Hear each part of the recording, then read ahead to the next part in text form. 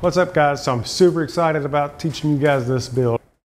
As usual, I will be putting the cut list in the description of this video, or if you would like to actually have the plans in your hand, head over to my Etsy shop. That will be linked in the video description. So we're going to start out just by making the cuts for the board itself, and this is just a standard cornhole board. Yes, my build may be a little bit different than most, but ultimately it's just a cornhole board. One of the things that I like to do different is that anytime that I'm using 2x4 material, you know, just regular construction grade 2x4s, I like to square them up. I like to cut at least 1/4 of an inch off of each side. That way we get rid of those rounded edges and we have a nice square workpiece. So once we have all of our material cut down to size, it's time to start assembling. I'm going to start just by laying out the frame, just to make sure that everything fits perfectly. And then we can head over to the 720 to start putting in some pocket holes. So we're going to start by putting pocket holes into the ends of the part labeled end rail B. And this is with your standard 1.5 inch setting on your drill bit. And then we will be putting pocket holes into the sides of all of the frame parts. All of the parts labeled A and B. In order for this to work with your typical 1.25 inch screws, you will need to put a piece of 3/4 inch plywood or scrap wood under the material. This will allow us to attach the top, the 3/4 inch plywood top, from the bottom, hiding all of our screws. So once we have all of our pocket holes drilled, we can head over to a flat surface to start assembly.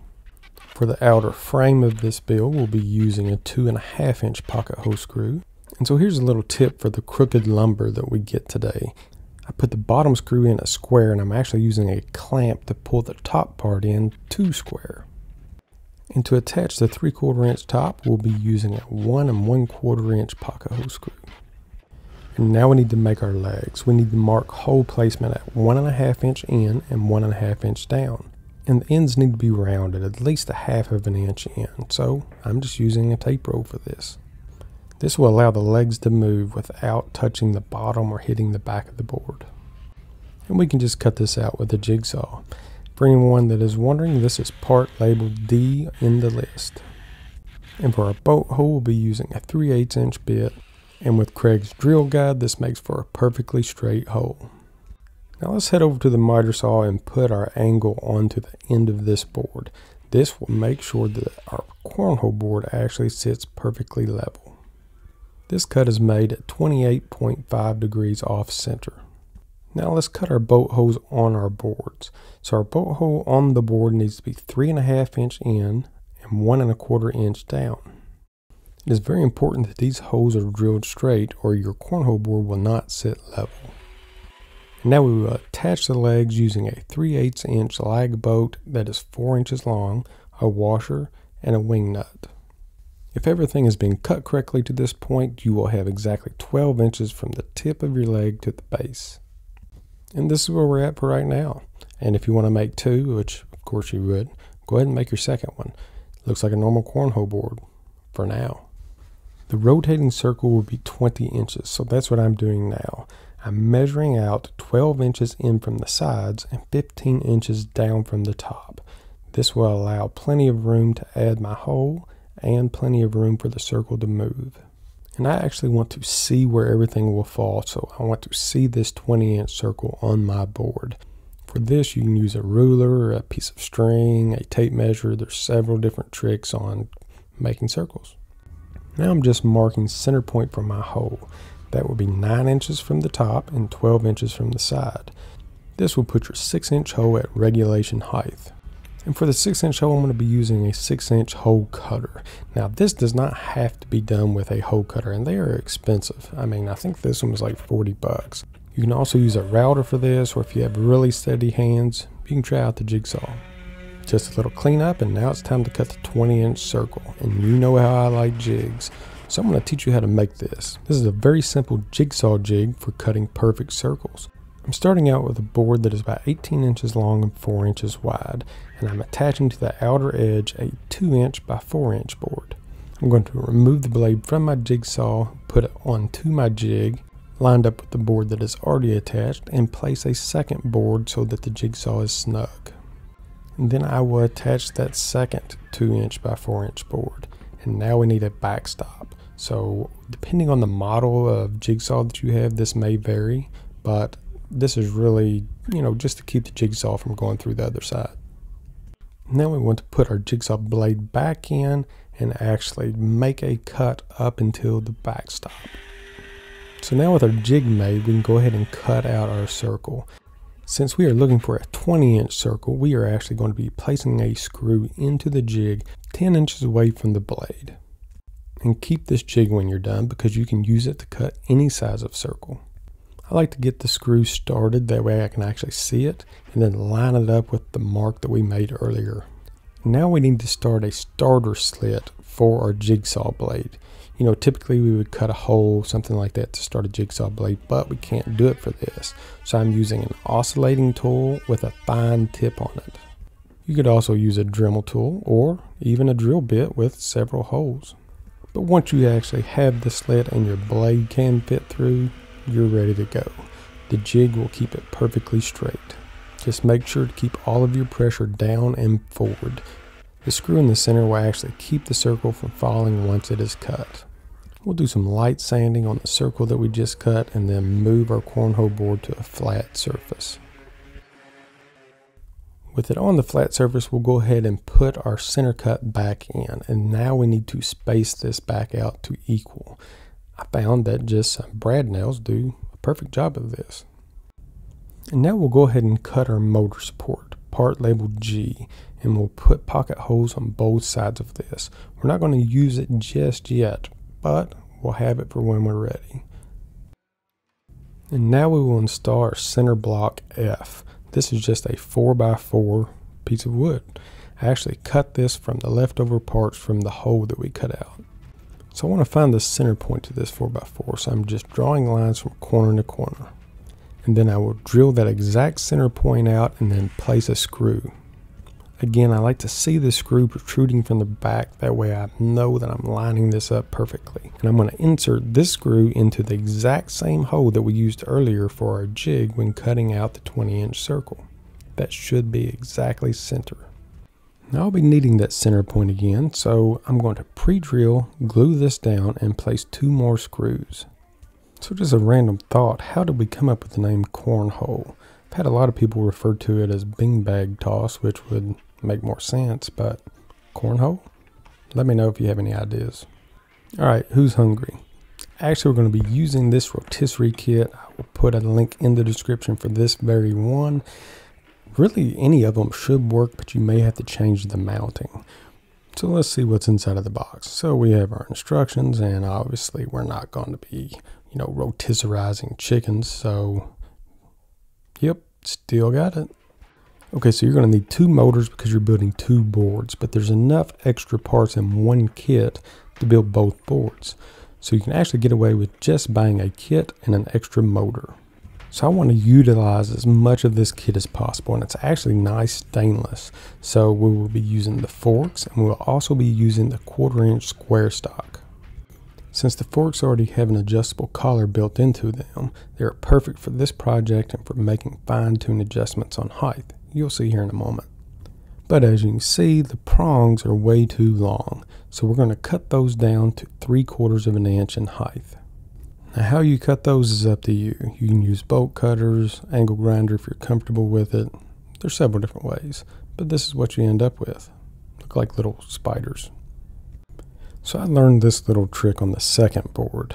The problem is once you put your rod in, whenever you screw in your set screw, it shifts the rod out of center. So one of the rods that come with this kit actually has a point.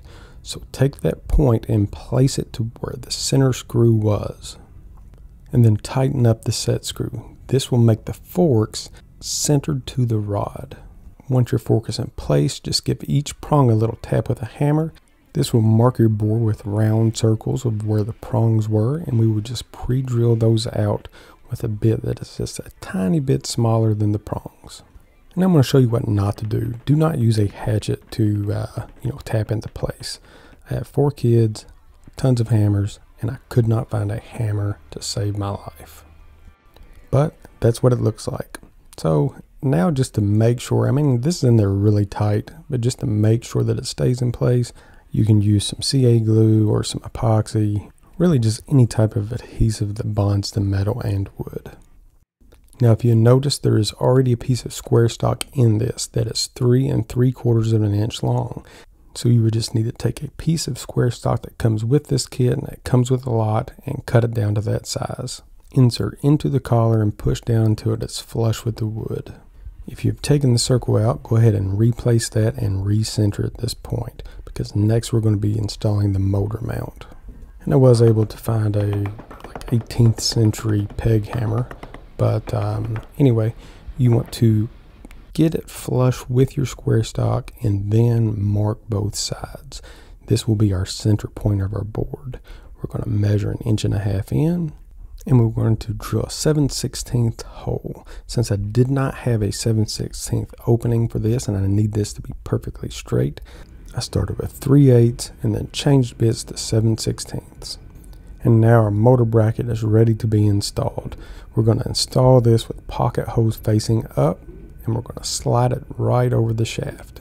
The edges of the mount board should be perfectly even with the edges of the boards on the side rails. Now we're just going to install with pocket hole screws. Now the only changes that we have to make to the motor itself is just the mounting plate, and we're going to be replacing it with 1-inch corner brackets and a 4-inch flat bracket. Now we're going to remove the mounting plate. Make sure that this thing is unplugged. We're not getting into anything electrical here, but still, make sure it's unplugged. So remove the screws. Notice the spacers. Keep up with those. We're going to need those. We're going to put the 90° underneath of a spacer, tighten it down, and then on the flat bracket, we're going to put the spacer on the underneath. So now your setup should look just like this. 2 90s, 1 flat bracket. And now we'll just line up the opening in the motor to the square stock. Slide it right over. Once in place, we'll go ahead and lock this motor down with a couple of screws in the side and a couple in the back. And now we'll install our circle support H. So this is just going to be for this circle to actually rotate on. So this will support it from the underneath. So if a bag hits the very edge, the motor will not take the brunt of that weight. It will come down onto this support. And all 4 supports should be installed with 1/2 of an inch overhang onto the circle. This gives you plenty of support and not too much friction for this motor. The original motor was much smaller and could not handle the friction, so I came up with this idea. This was an adjustable ball bearing support bracket. Yeah, I'm glad that we upped the motor and we no longer need this for this build. Well, it looks like everything's in place. We just need to flip our board over and see how she works. Now keep in mind that the center will always be removable, so if you're packing it around, make sure it doesn't fall out. So with it flipped over, just turn it on and see what happens. For some reason, if you start to get a little drag, you see how it's doing there? That's an easy fix. That means that the shaft has been tightened down too short. Remember, we put it all the way up against the wood. Sometimes that will be perfect, but in this case, we need to raise it up just a bit. And by doing that, it's actually going to raise this circle up and decrease the pressure that it's putting on our guides. It's as simple as loosening this collar and raising this shaft. If you raise it much, I would put something underneath of it just to shim it up. The repetitive bags hitting this may knock it back down. And there you have it. It's as easy as that. And now you just have to decorate it up. But first, let's put some weight on this, because I have a lot of people that are skeptics with the weight. So I'm adding every tool that I have laying around here. And with everything adjusted correctly, it works perfect. It is kind of cool to see, you know, some harebrained idea come to life. Thank you guys so much for watching. I hope that you can take that and run with it. I mean, run fast with it, because first to the market are going to be the ones who make the most money with this. If you like ideas like this, make sure to smash that subscribe button. I have a ton of other super cool ideas that we will be diving into. So I told you at the very beginning that if you hung around to the end, I was going to show you my next prototype for one of these boards. Still working out some kinks, but let's check it out. Okay, so obviously by now you know that I'm crazy. Whatever comes into my mind as a possibility of even being done, I'm going to try it. So this is a prototype that I made just using common stuff that I found in my shop. I mean, I'm using junction boxes and old pieces of conduit and everything else, but it'll give you a basic idea of how things work. So this is the Extreme Cornhole 2.0, I guess you could say. Now this is an interesting concept. It is actually ran not only by the motor we discussed in the video, but by a rotating linear actuator. And again, this is just stuff I had laying around the shop. You can see where I've made my pivot points, you know, just with these wiring junction boxes and old pieces of pipe. But it's a prototype. Will I ever actually build it? Probably not, but it's fun to play with. So till next time, guys, go out there, get creative, blow people's minds with what you can come up with, and make some money. See ya. You're about to witness the first game of Cornholio ever played. And this is what it looks like when you are totally waxed at a game that you invented. I'm good at